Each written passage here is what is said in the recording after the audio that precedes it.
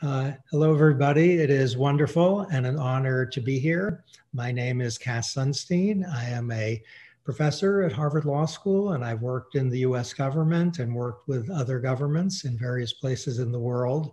And my topic is one that many governments and many citizens are concerned about, which is social division and democracy and polarization.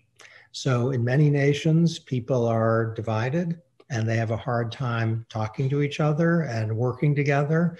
And I know that's true in Chile. It's certainly true in the United States, my own country. It's true all over Europe. And the question is, what are we going to do about it?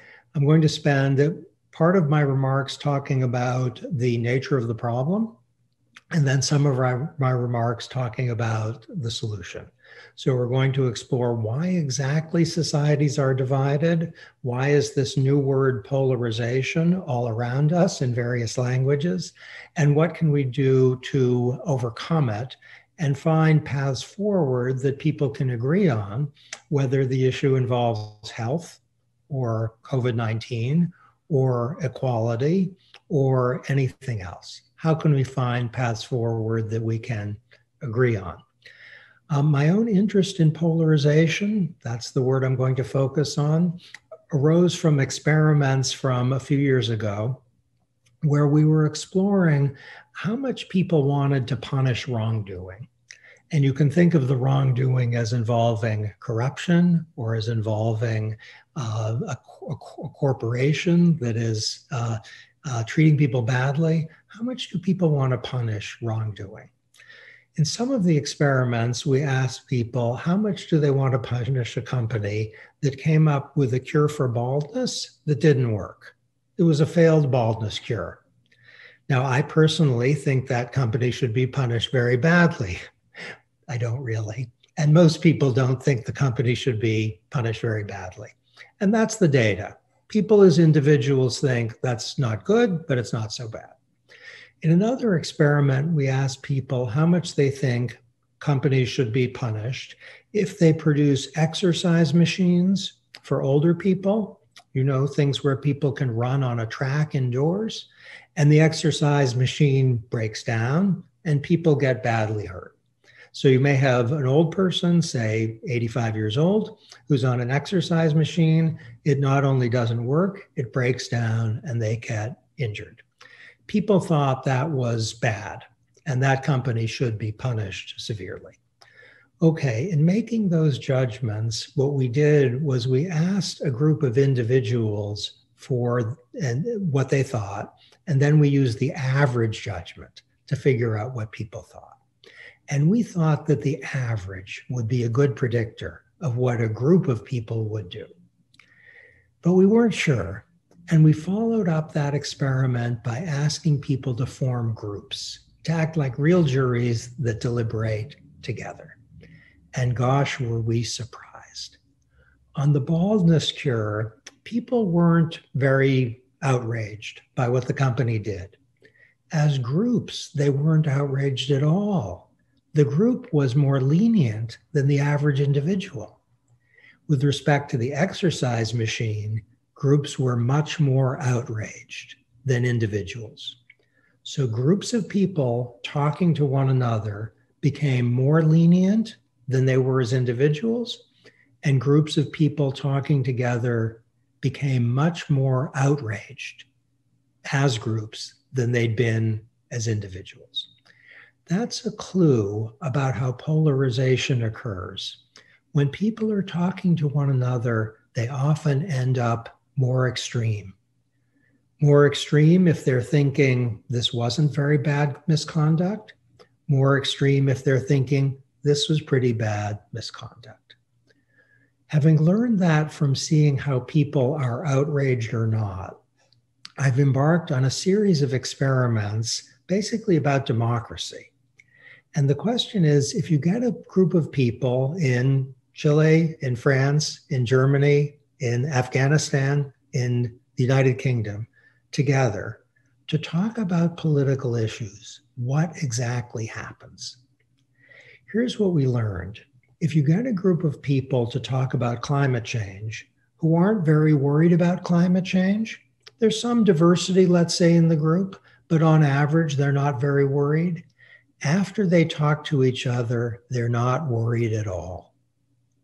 They become more unified, more confident, and more extreme in their judgment that climate change just isn't a problem. By contrast, if you get a group of people who are quite concerned about climate change and ask them to talk together, after they talk even for 20 minutes, they end up thinking climate change is a horrible problem and we should have an international treaty today. People who are concerned about climate change become more concerned, more unified, and more confident after they talk with each other. What I just described, a little experiment about climate change, and we've done the same thing for a large number of issues, is happening all over every country every day as a result of either social media or just life. When people who tend to think something with respect to politics or the Constitution or corruption, if they talk to each other, they end up thinking a more extreme version of what they thought before they started to talk. That's polarization. And in our own experiments, if people were a little to the political right and they talked with other people to the political right, they ended up very much to the political right. And if people were a little to the political left and they talked to each other, they ended up very much to the political left. In fact, the differences between the groups got much greater when people were in cocoons of like-minded types, which is to say a recipe for social division is if people are talking mostly to people who agree with them, or if people are listening mostly to people who agree with them. When we see sharp social divisions in Germany or in the United Kingdom or in Chile or in Argentina, it's often because of this dynamic where like-minded people who tend to agree with each other sort themselves into echo chambers or information cocoons in which they don't stay where they were. They end up more extreme and society ends up more divided. Okay, let's talk a little bit about why that happens. One reason is if you're in a group of people who tend to think something about, let's say, climate change or equality, that's where the group is headed. You're going to hear a lot of arguments about why climate change is a serious problem or why inequality is bad. And you're not going to hear many arguments the other way. As a result, you're going to become more firm in your commitments just because of what you're hearing. And that happens every day. A separate point is most people on political issues have a degree of humility and modesty.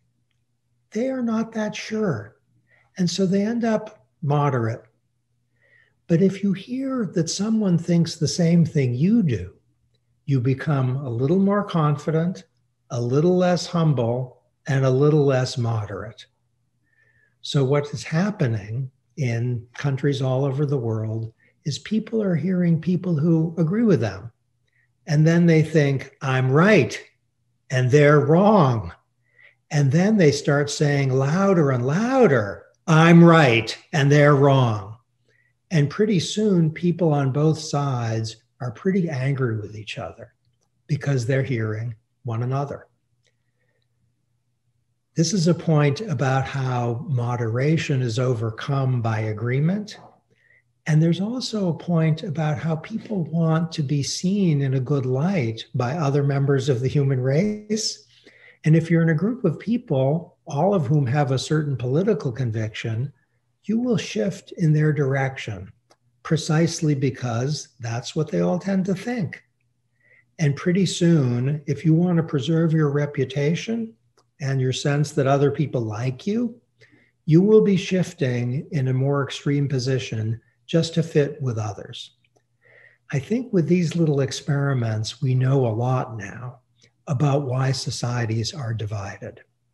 that groups of like-minded people, whatever the issue is, tend to clump together on Facebook, on Twitter, on some other social media outlet, or clump together in life, depending on geography, so that they are listening to and talking to people who agree with them. And pretty soon, a society can get torn. In the worst cases, societies start to fall apart. In cases that are very challenging, though not so bad, countries have a hard time governing. And something very large is happening. And societies have to find a way to overcome it. Okay, I've told you about group polarization. Now I'm going to tell you something very closely related that has to do with how information travels. And to explain that, I'm going to tell you about another experiment. It doesn't involve politics initially, but I hope you'll see it has everything to do with politics. The experiment involved music and popular songs. People would go on a website and they'd decide whether they wanted to download a song after listening to it for a few seconds. So they could see, is this the song they like? In that experiment, you could see whether a large population, thousands of people, liked or didn't like dozens of songs. But here's where things started to get interesting. The experimenters sorted people into different groups, just using a computer, so that people could see how many people in their group downloaded certain songs. They could see that in my group, one song's getting very popular. And they could see in my group, this song doesn't seem to be attracting much interest. What the experimenters wanted to see was how influential on people's decision to download songs was the perceived popularity of the song. And the question was, would all groups converge on Taylor Swift is great, Selena Gomez is great, or would they shift in very different directions depending on which songs got initial popularity? Here's the astonishing finding. While the worst songs never were completely unpopular, and where the best songs, as measured by the group where people didn't see what other people liked, the best songs were never disastrous. Otherwise, anything could happen. Because it benefited from initial popularity. And then everyone said, that's great, I'm going to download that one. And another song, which is actually a quite good song, could do very poorly just because it didn't get initial success and people decided it must not be a good song. Nobody likes it. I promised you this is about politics and democracy and not just about popular music. And now I'm going to tell you why. This is how politics works. With respect to ideas, whether they involve a certain response to COVID-19, a certain policy that would reduce inequality, a certain political candidate, a new idea about how to deal with, let's say, road safety, they're a lot like songs. And studies show that that's exactly how it works. That if people see an idea is getting popular early, let's say wear masks, they will wear masks. If they see the same idea is initially not getting popular, meaning don't wear masks, they won't wear masks. All of us are very responsive to the social signals given by other people. And if we see that other people are driving safely, voting for a certain candidate, doing something in response to a pandemic, or doing something in response to any other problem, we are going to be more likely to do it too. What I've just described for you is called an informational cascade. It's a complicated word. It's in the same family as polarization, as I described before, but an informational cascade can make societies get very divided. As one society starts to like Taylor Swift, another likes Selena Gomez, forgive my not very good Spanish accent, as one society starts to love a idea or a politician, one group, and another group starts to despise that person. Then societies can get riven and very divided. And I can tell you in my country, the United States, we've seen informational cascades with respect to climate change, with respect to the pandemic, with respect to political candidates, which have gone in very different directions among very different people. And with respect to constitutional proposals, you can see exactly the same thing. If we put these pieces together, the group polarization problem, where like-minded people end up going to extremes, remember the climate change example, and informational cascades, which are occurring on Facebook and Twitter every minute of every day, we can have an understanding of why societies get sharply split and why governance is often very challenging. Albert Einstein said, if I had a serious problem and I had an hour to solve it, I'd spend 55 minutes trying to figure it out and then 5 minutes trying to fix it. I'm going to spend a little more than 5 minutes trying to fix it, but let's shift to what nations can do when they're facing these problems. Okay, the first solution I'm going to propose of the three isn't very uplifting, but it's really important. All societies need to give a large role to experts. When I worked in the White House and the US government, some of my favorite colleagues were people who I had no idea what their political views were. All I knew was they were experts on road safety or chemicals that were dangerous, or on how to improve the condition of working people. That's what they had worked on for 5 or 10 or 20 years. They were experts. In the last 15 years, we've had a reduction of trust in experts, but often when we get clear on what the facts are, our political disagreements tend to be less interesting. If we know, for example, that some air pollutant is making a lot of people sick, we are going to want to reduce the air pollutant, and it's not going to matter terribly much who our political friends are. We don't want people to get sick. So the first point is whatever we do with a constitution or a government or a set of institutions, we ought to make sure that experts have the authority that their expertise entitles them to. The second point is checks and balances. That too often in society or in government, people are talking mostly to people who agree with them and who support them. A system of checks and balances, which can be created through formal processes, or which can be just part of the life of a government organization, is a great help. When the US Constitution was being debated, many people said it's going to fail. The reason it's going to fail is the only way to have a government is if people are like one another, that they agree. If you have a country that has diversity and disagreement in it, it's bound to fail. Now, even today, that is a view that is being voiced, and it isn't crazy.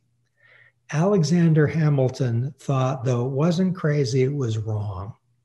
And indeed, Hamilton thought it was exactly the opposite of the truth.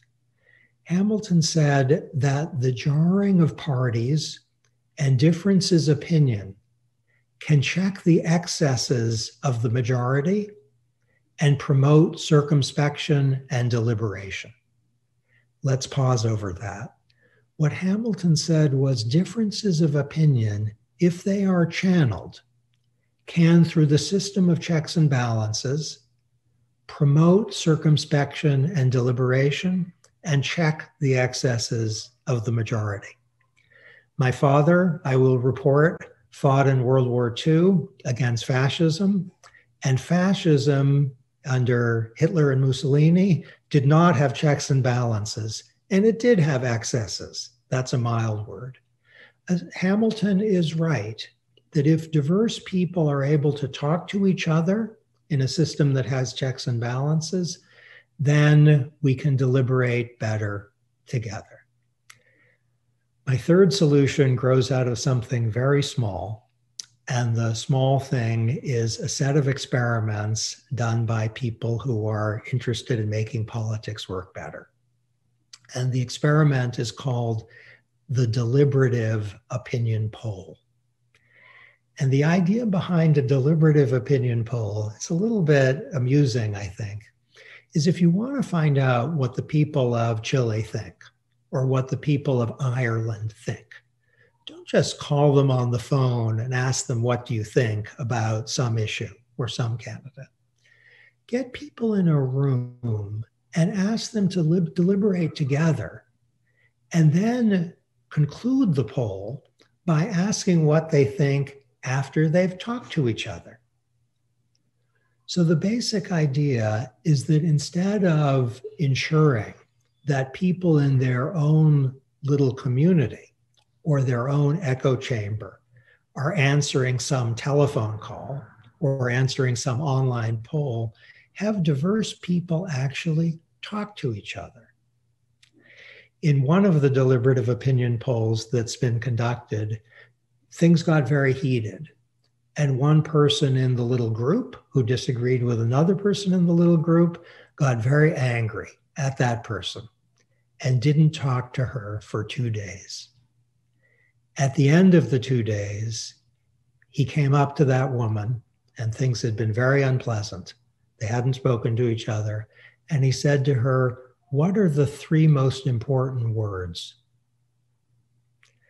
She was frightened. He had gotten very angry with her. And he said with considerable emotion, "The 3 most important words are, I was wrong." He was confessing he had learned from her and he was not correct. That's a very emotional version of the promise of the deliberative opinion poll. The less emotional version is the record is if we can find spaces where different people from different perspectives are talking to each other, listening to each other, and looking one another in the eye, then some of the risks of polarization and division can be reduced, and if we're lucky, eliminated. I'm just about done. The problem has 2 faces. First, in many cities and towns and streets and nations, we are witnessing group polarization, where people who tend to think something are talking and listening mostly to one another. If that's happening, then in one location or on one website, people can end up thinking something quite extreme. And another location or website, people can end up thinking something also extreme, but very different. That makes governance really difficult. It makes mutual understanding very difficult. In the worst cases, it makes society impossible to keep together.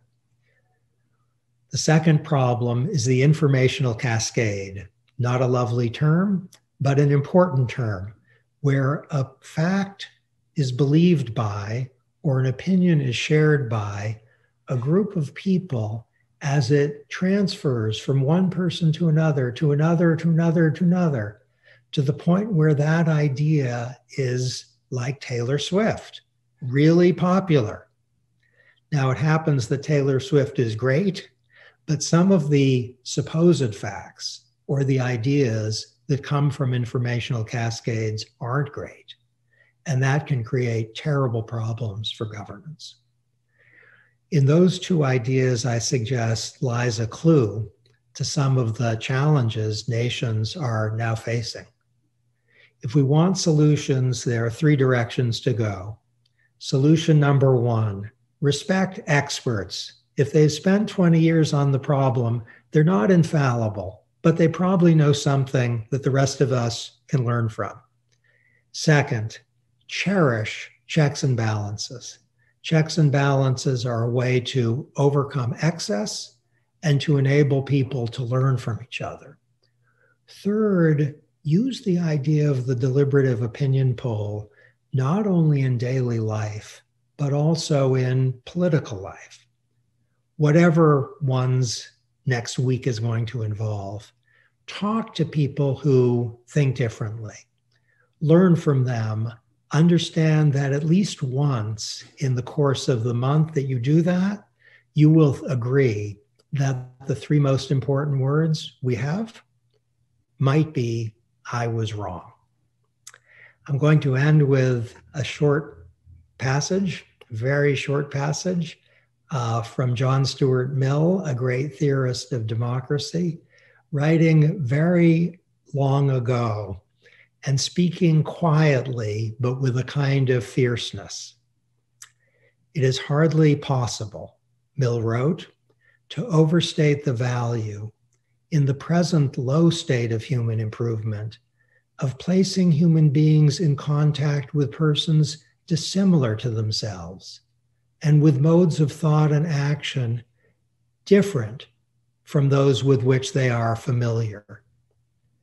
Such communication has always been, and is particularly in the present age, one of the primary sources of progress. Thank you.